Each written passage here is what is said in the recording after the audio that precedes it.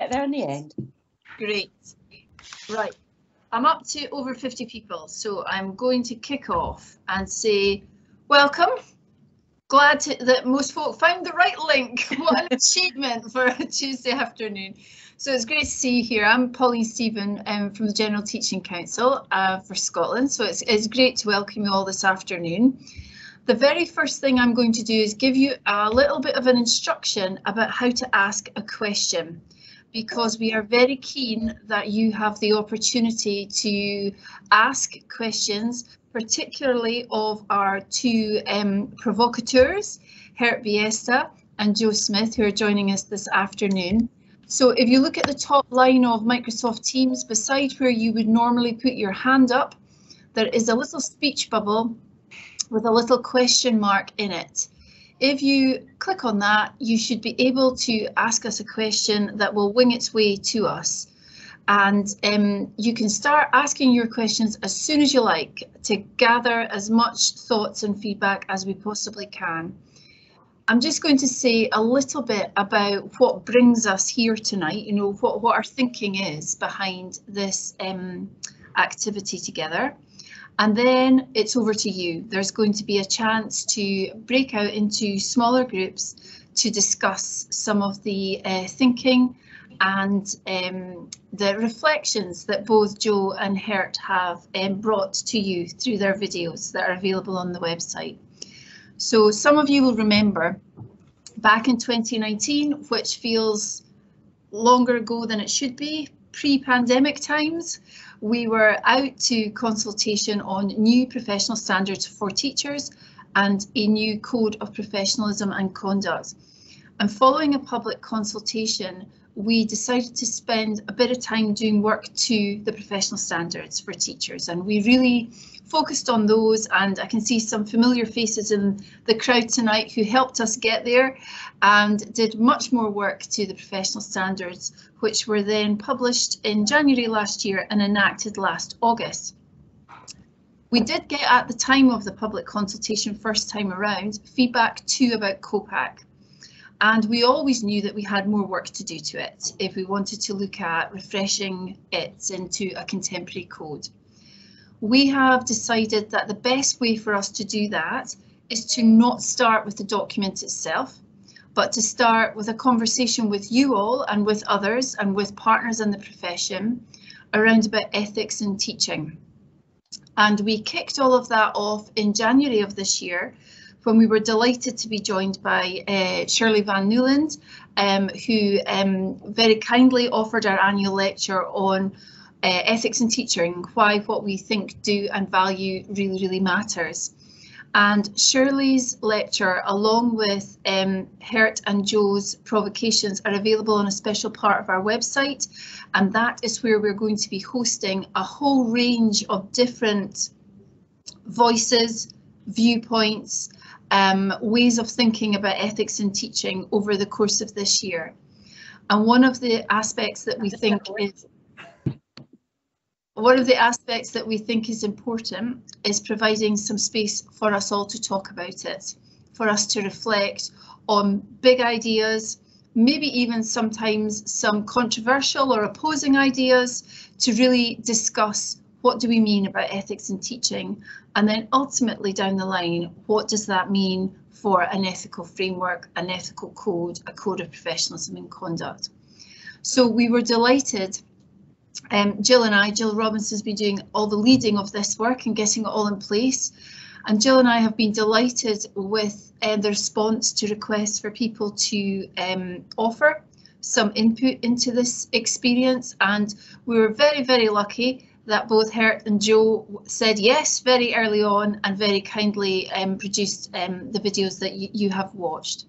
So what I'm going to do now, before we break out into our smaller groups, is I'm going to go to Gert and to Joe to introduce themselves and to offer a shorter reflection on what they spoke about during their provocation.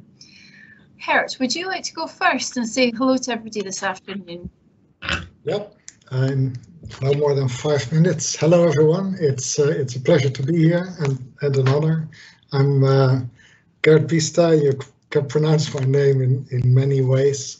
And I work partly at Murray House School of Education and Sport in the Institute of Education, Teaching and Leadership, and partly at Maynooth University in Ireland.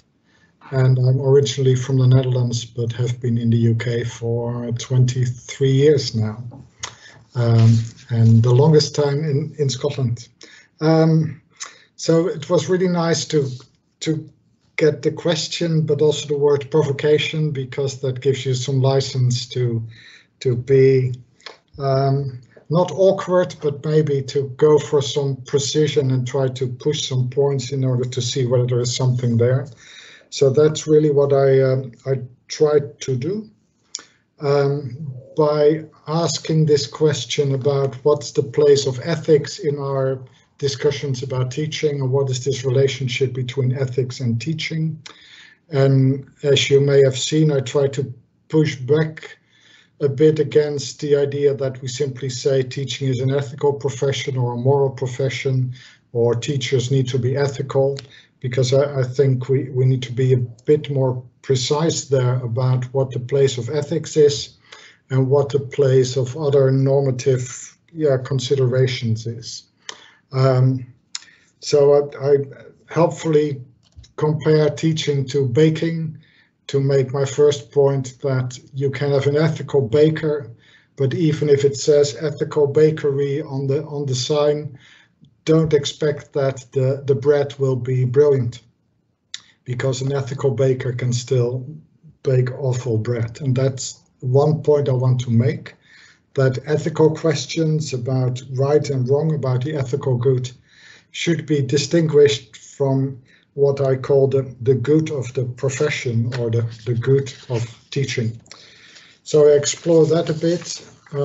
Also then to say, yes, of course, there is a discussion about ethics. There is general ethics, the values and standards that we want to aspire to or live up to as human beings. Then there is special ethics, where you say in particular professions there are ethical considerations that are important, like in education, that we work with minors in responsible relationships.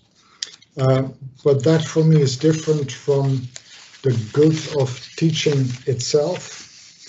And there I try to say, rather than calling teaching a moral profession, I would call it a normative profession, in order to say that there are value-laden considerations, but they are not ethical or moral. They have to do with, you can say, what the point of teaching is. And that is important to also push back against the idea of teaching as a technical profession, or a technicist view of teaching. And I see an awful lot of language that suggests that teaching is a kind of technique or an intervention that produces outcomes. And I think that's a misunderstanding of what teaching is and how it happens. And then you can say the good of teaching has to do with what the point of teaching is, why teaching exists. And there you come into discussions about the purpose or purposes of education. So I reflect on that.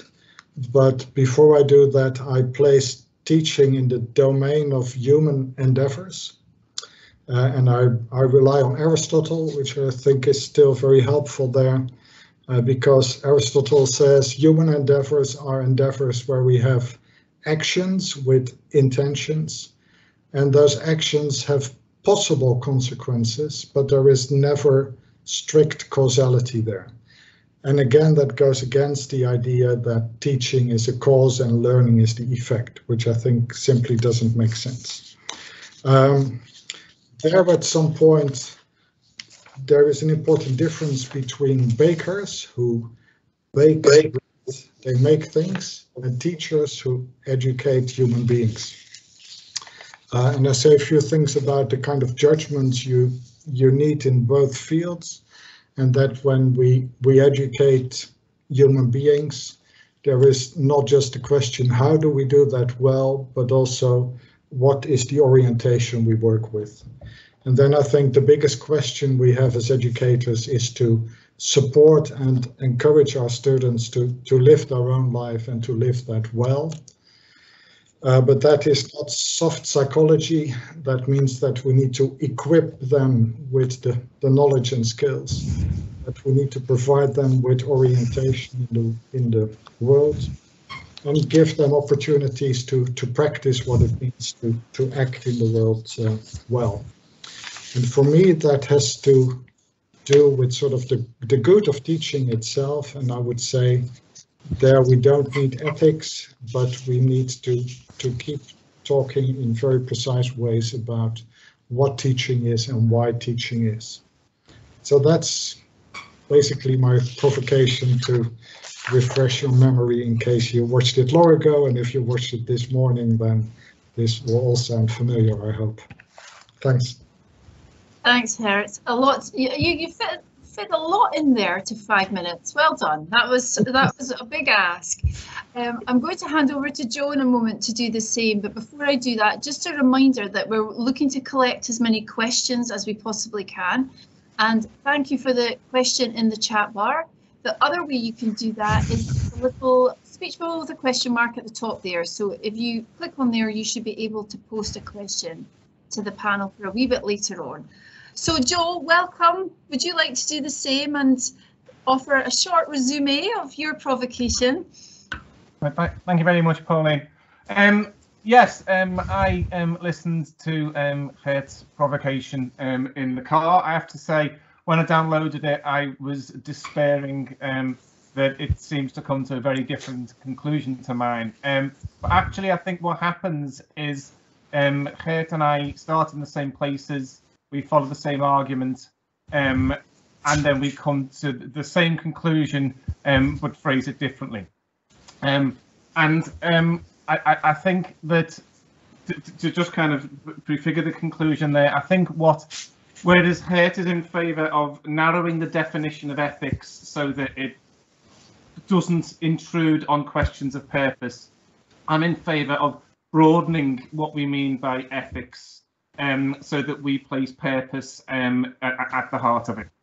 And an important starting point for what I was talking about, and it's something that Gert makes reference to in his talk, is this question of the lost purposes of Scottish education.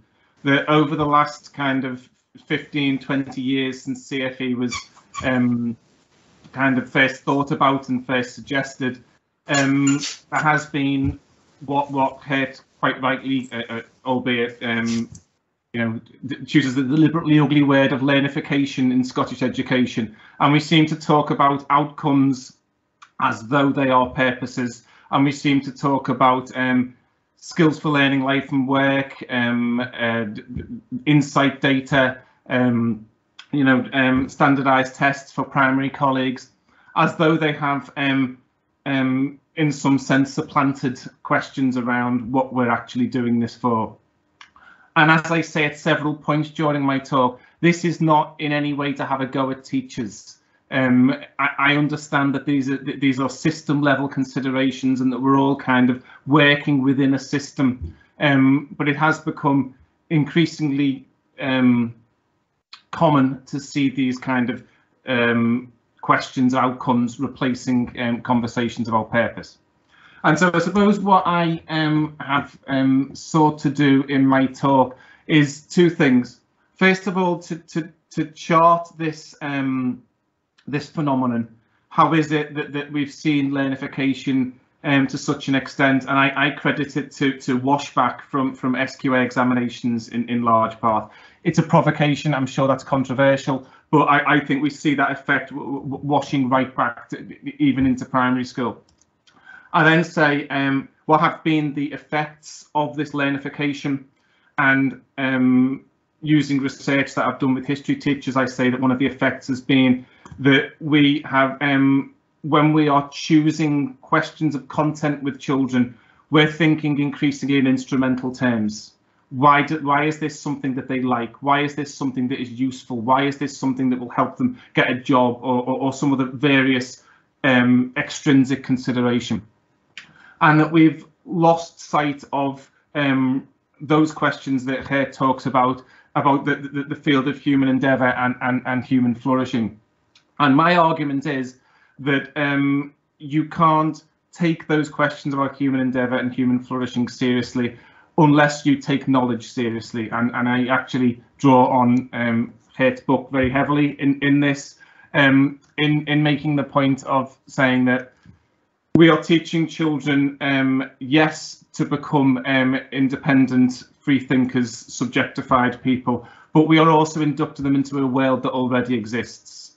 And given that this world already exists, given that we have lived in it longer than our students have, given that we know more about it through various ways than our students do, we have a responsibility to take those questions of knowledge more seriously than we have been, perhaps.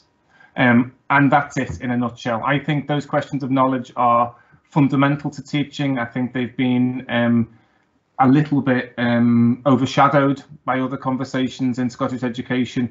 And I think bringing that conversation around knowledge back in is important. And I think fundamentally it is an ethical and a moral question, and we can't or shouldn't get away from that. Great, thank you so much, Joe. Good job, both of you, for that summary. What is going to happen now is that everybody is going to magically go through the atmosphere into smaller groups. You're going to be in a group of up to about 9 people. Someone in the group has already kindly volunteered. I'm not sure if volunteered is the right word.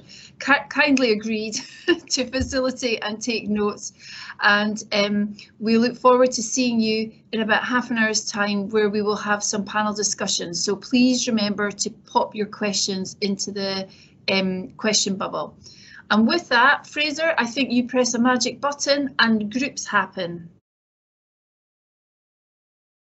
Your curriculum hasn't exposed children to the most important kinds of questions around climate change, legacies of imperialism, all these kinds of questions.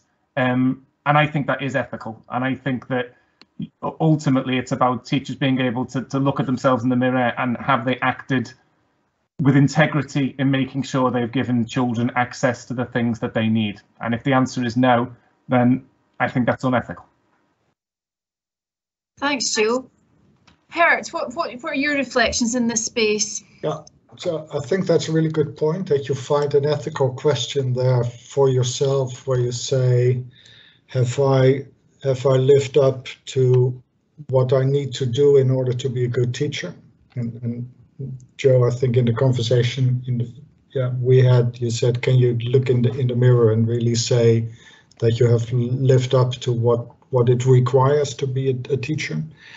I think my hesitation about putting the word ethics everywhere is that I think ethics is not enough. And I would say if you know everything about ethics, or even if you're very ethical, then you're not yet a good teacher. So to be a good teacher, you need something more.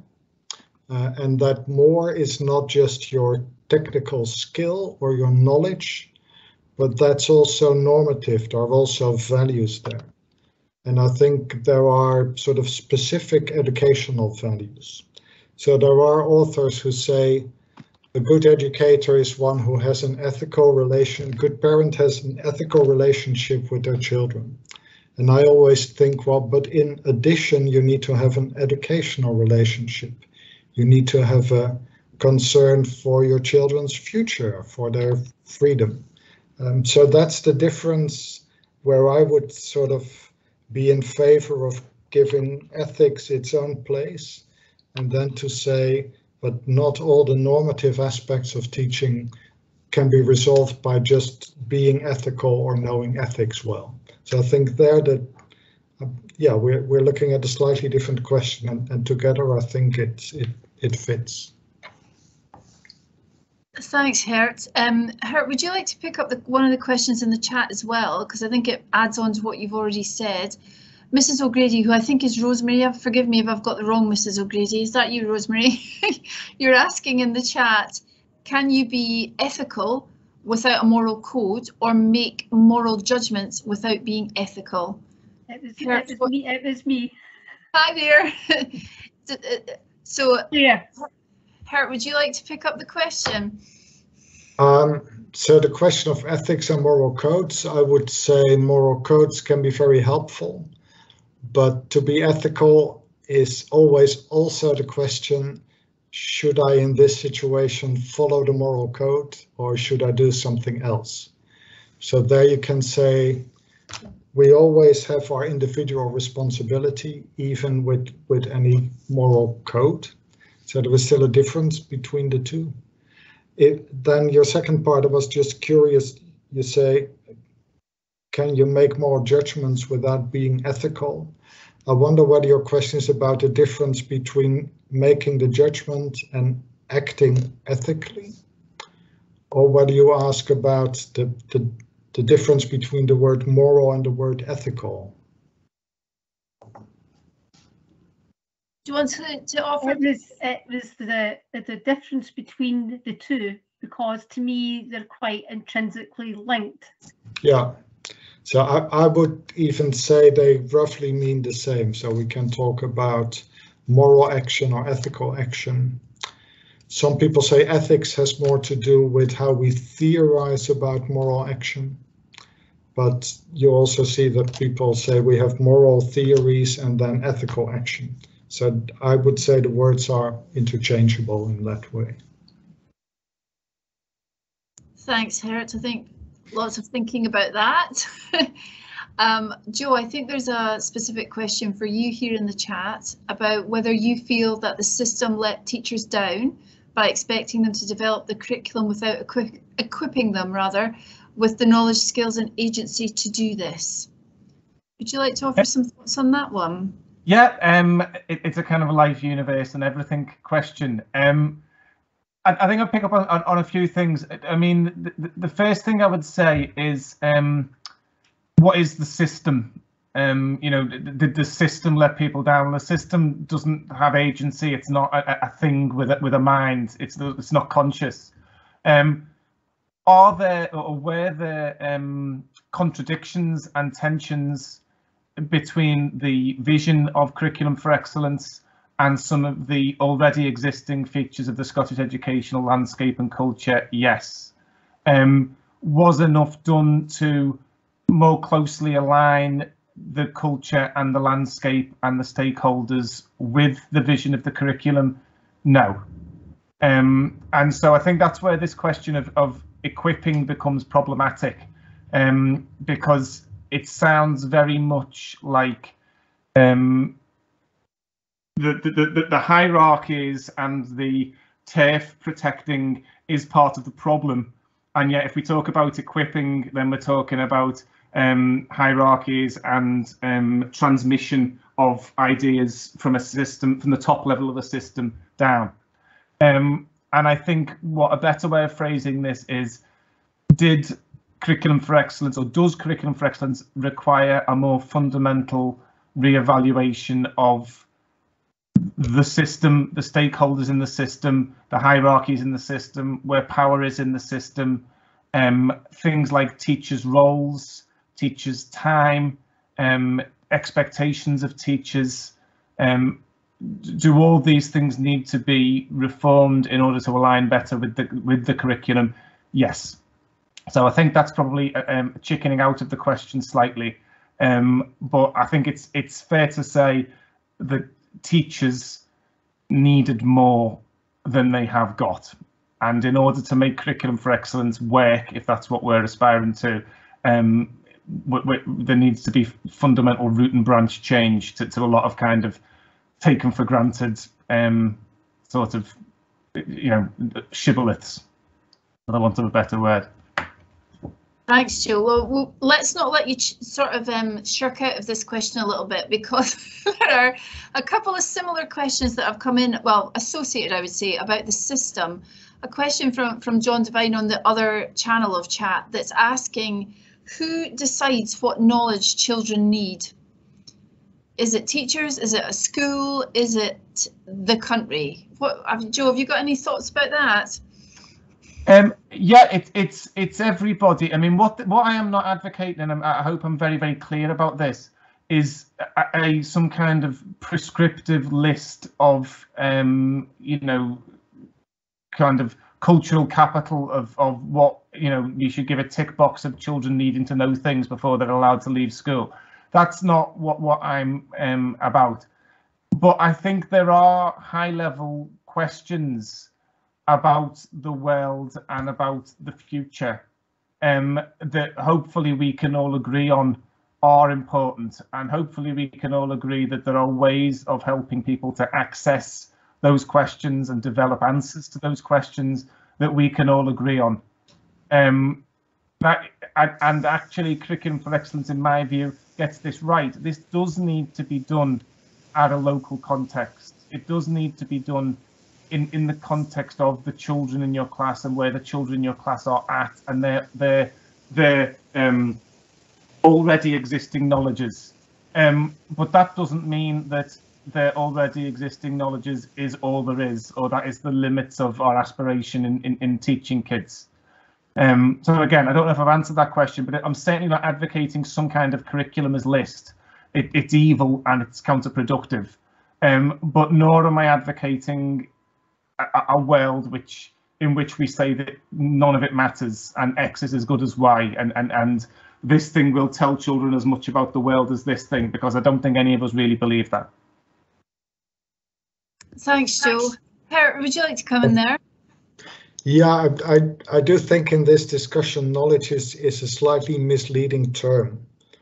And I think that the word I always prefer is understanding. So knowledge becomes very quickly something abstract, and then it becomes a list, and you can fight on about what's on the list or not.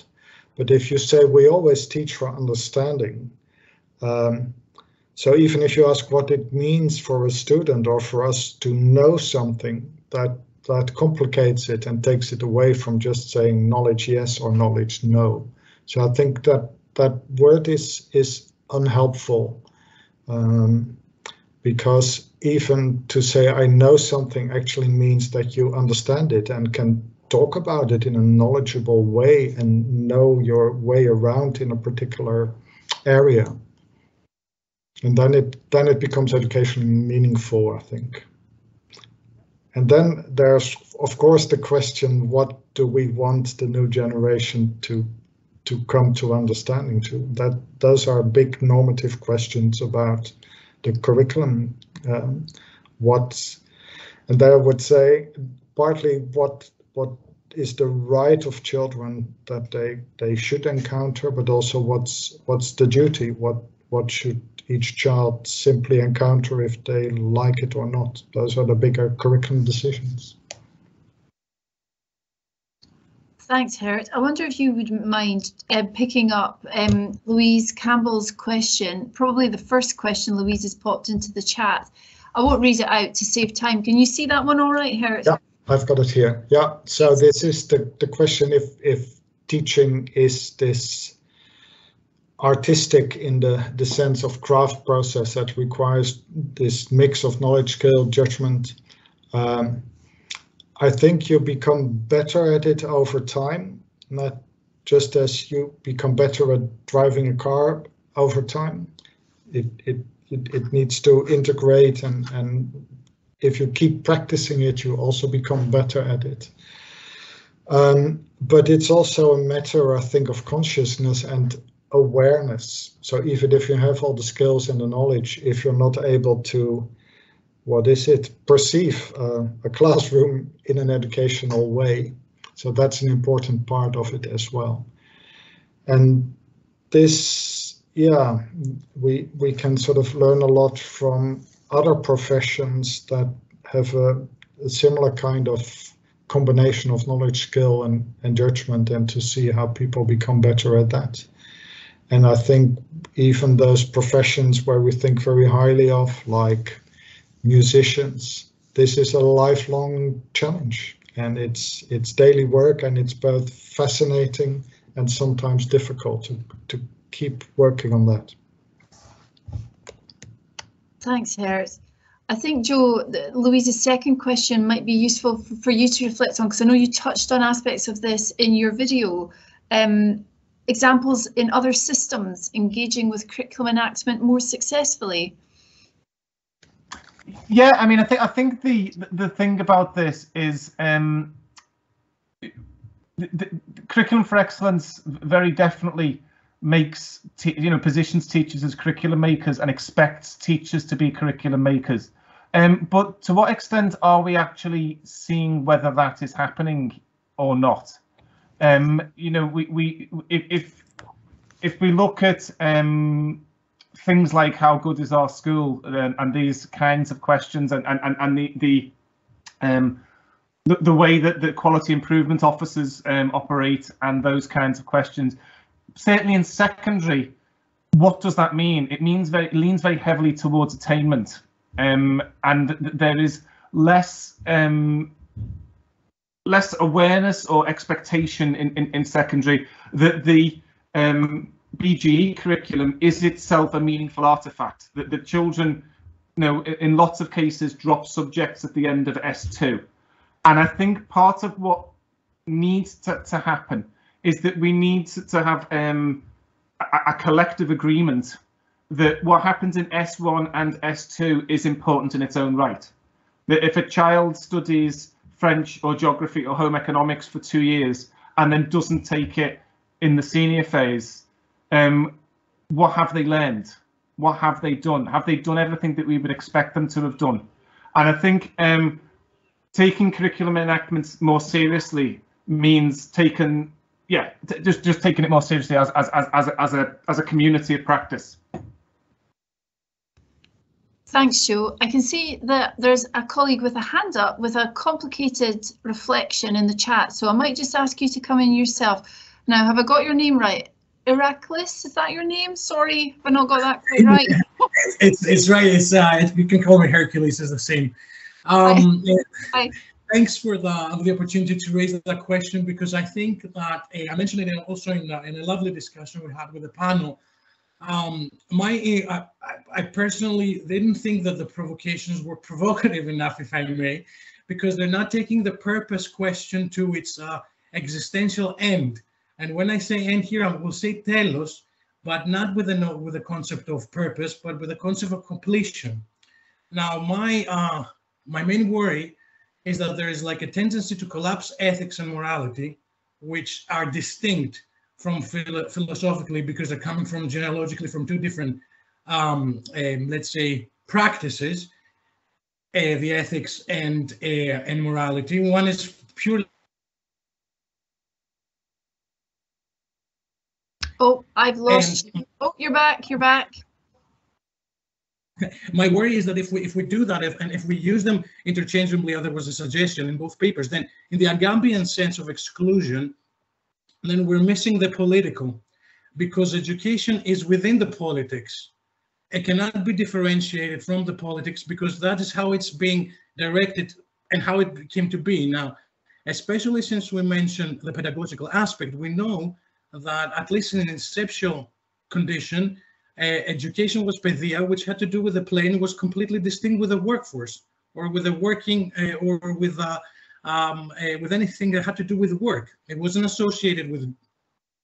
Let me get the panel's reflections on that. And thank you. Let me get the panel's reflections on those points, and offering any real final points, Gert, if you wouldn't mind, because we're at close to 5:30 and it's tea time. Okay. Yeah, these are good discussions to probe this further. So I am aware that the question of or even the discussion about politics and the political has not been prominent. When I was reading Joe's text, where he was saying questions about curriculum are ethical, I was inclined to say no, actually they're political, because they come back to, you can say, what you also said, these are questions for all of us, not in the sense of a cacophony, but to say this is about our common life, and that makes it political. I wanted to make another point, but I may have forgotten about that. Shall I go to Joe Hert and we'll come back, see if you can remember it. That's what I need to do. I'm the person that opens the fridge and has no idea what I'm there for.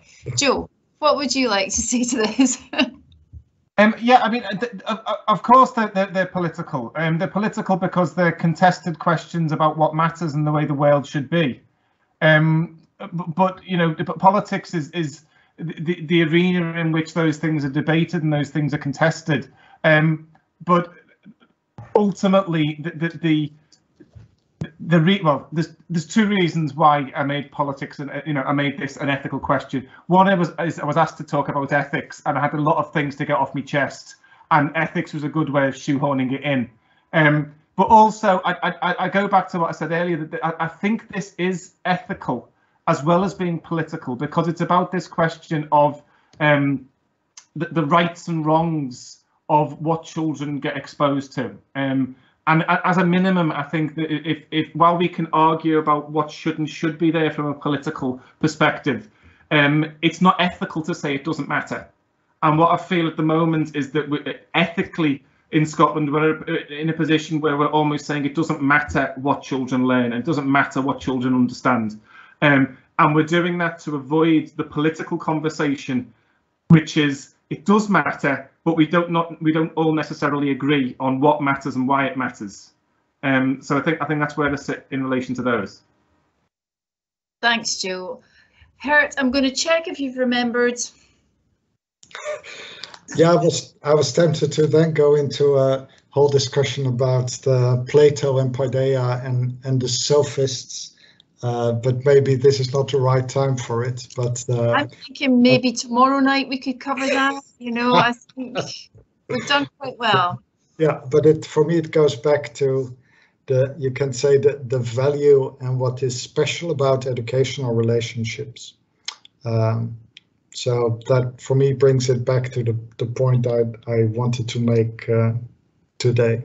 But it's definitely true that in half an hour or 1.5 hours, we can get better questions, but not immediately all the answers to those as well. Yeah.